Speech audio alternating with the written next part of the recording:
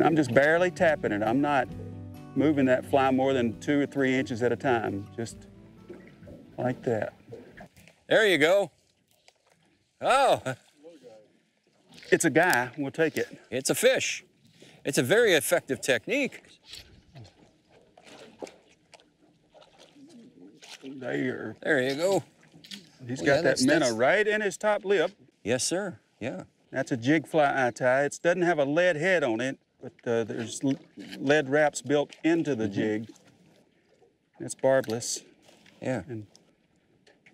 Show the audience how you've got this rigged, because this is different than any other way that most people fish for smallmouth. I've often found that when the fish are in a lethargic mood, especially cold front conditions or windy conditions, you've got to slow down and downsize.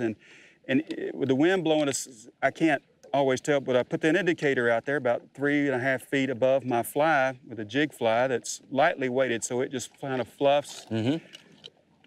What that happened with that fish, he didn't hit it hard. I just saw the indicator just barely go under. That's what you're waiting for. You're looking at the indicator. You're not feeling it. Yeah, you're not feeling it. This is the super slow presentation Very that you need slow. when the wind picks up and the fish get lethargic. That's right.